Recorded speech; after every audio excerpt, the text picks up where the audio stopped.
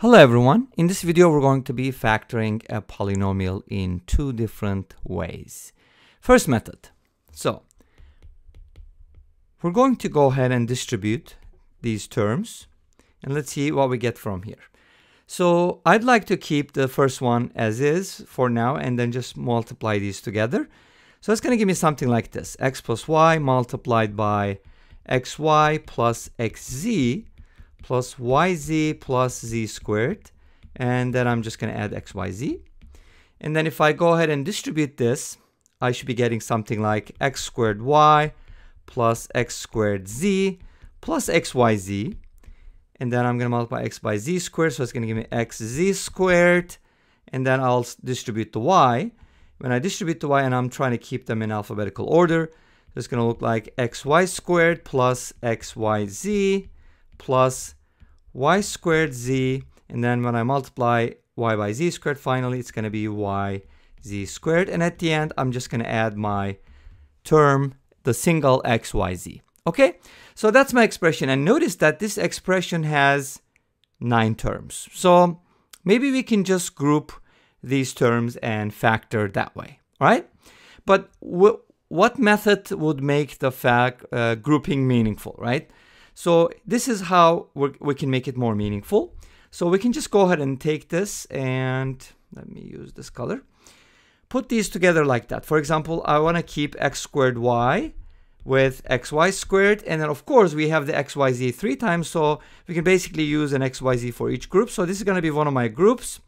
And the other group is going to look like this, x squared z with xz squared. And then I'll be using xyz. And then my third group is going to be y squared z with yz squared. And then, of course, we have xyz at the end. Okay, so we have 3 groups of 3. And let's go ahead and find a common factor for each one of them. And then we're going to try to put it together. So notice that in each group, we do have a common factor. For the first one, it will be xy. So we can just write it as xy times x plus y plus z. And then for the second group, it's going to be x times z. So it's x plus z plus, I should be writing as y. So I guess to keep it more consistent, let me go ahead and do the following. If I take out an xz, it's going to be like x plus y plus z. Okay, I'm kind of messing up twice. And then for the last group, I can just take out a yz. And then I should be getting x plus y plus z. Now notice that here we do have x plus y plus z as a common factor, which means that we can basically just pull it out or just use it as a common factor. So the result is going to be xy plus xz plus yz all multiplied by x plus y plus z. So this is going to be the factors of our original expression. Remember, our first expression wasn't factored. It was like a sum, but we factored it now, and these are the 2 factors. Okay, let's go ahead and talk about the second method. Now, the second method is different, and it's kind of like Vieta style. What does Vieta style mean? We have a video on Vieta's formula, so I'm going to put the link down below in the comment section and maybe in the description as well.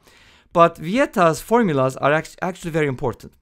And I don't want to get into the depth, but since we're just going to use this briefly, so let me go ahead and tell you this one. So this is going to be like Vieta's formulas or Vieta's formula because I'm only going to be using one of them. So let x plus y plus z equal b. Now you might be asking like why are we doing this? Because it makes sense. If you look at the Vieta's formulas, this is going to make more sense to you. Now, by this assumption, of course, I can assign any variable to any quantity here, but my goal is to use this efficiently in my expression and just make it factorable. Okay, so let's go ahead and just substitute this into our expression and let's see what happens. So my original expression is obviously x plus y multiplied by x plus z multiplied by y plus z, and then we're just adding xyz to this, right? So by making this assumption, obviously, how am I going to express x plus y, right? I mean, if x plus y plus z is equal to b, well, you can just isolate x plus y from here. So x plus y is just going to be b minus z, as you can see, right? x plus z is going to be b minus y, and y plus z is going to be b minus x. What about x, y, z? We don't worry about it for now. At the end, it's going to simplify. Now, so we did get another expression, but one of the things you can do is obviously distribute this and see what happens. Okay, let's go ahead and distribute this. And if you go ahead and kind of follow the same format, just keep the b minus z alone for now. Let's go ahead and distribute b squared minus bx minus by plus xy. And then I have the xyz. And let's go ahead and distribute everything. This should give me b cubed minus b squared x minus b squared y. And then if I distribute that, it's going to be plus bxy. And then I get b squared z plus bxz plus byz. And then finally I get minus xyz. And at the end I have plus xyz. Now notice that xyz cancels out, right? So I can just go ahead and cancel them out. And then the rest of the terms should be arranged in a certain format. Like what? For example, I can just isolate the b cubed here and then look at the terms that has b squared in them, right? So I can just factor out the b squared, and then that's going to give me x plus y plus z. So these three terms I'm talking about.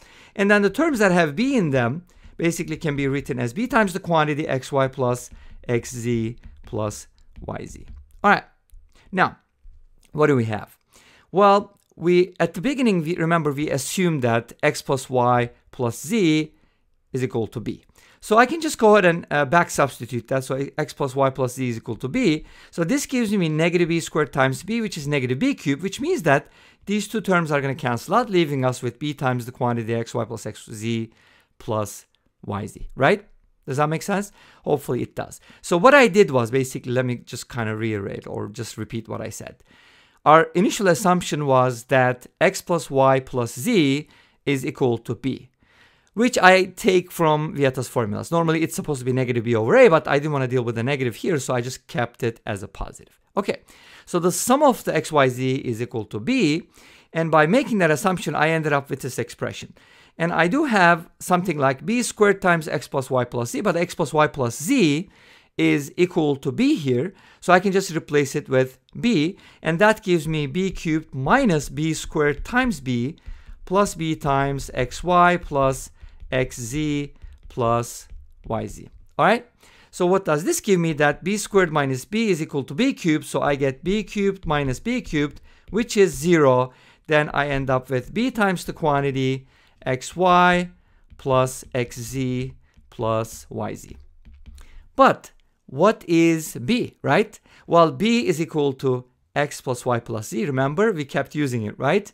B is equal to x plus y plus z. So if you replace b here with x plus y plus z, then you should be getting x plus y plus z multiplied by the quantity xy plus xz plus yz, which gives us our original expression in factored form. And remember, our original expression was equal to x plus y times x plus z times y plus z plus xyz, which was kind of like a sum, and obviously it's equal to this product, which is in the factored form.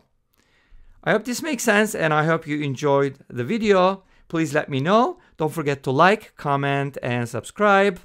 I'll see you tomorrow with another video. Until then, be safe, take care, and bye-bye.